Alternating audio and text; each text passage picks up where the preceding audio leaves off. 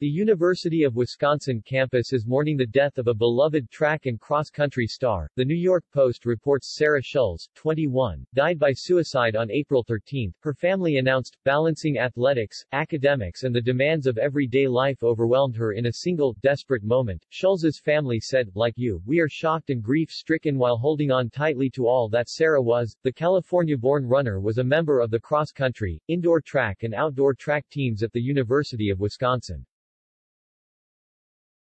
Wisconsin officials released a statement on the weekend regarding the beloved student, who was described as a gentle soul and decorated student-athlete. The Wisconsin athletics community is heartbroken by the unexpected passing of Sarah Shulze. The university said, "Sarah was a beloved daughter, sister, granddaughter, friend, teammate and Badger student-athlete. We extend our deepest sympathies and sincere condolences to Sarah's family, friends and Badger teammates during this extraordinarily difficult time." Shulze's death was followed by outpourings of grief on social media. Australian tennis star Renee Stubbs tweeted, "No matter what, no matter how bad it seems at the time, reach out, please reach out. This is so heartbreaking. There is so much hate in this world, confusion for these kids." Suicide is the second leading cause of death in the U.S. in youths.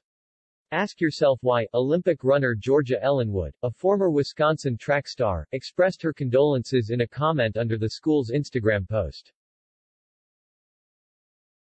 A 2019 graduate of Oak Park High, Shulze was a star distance runner at her high school.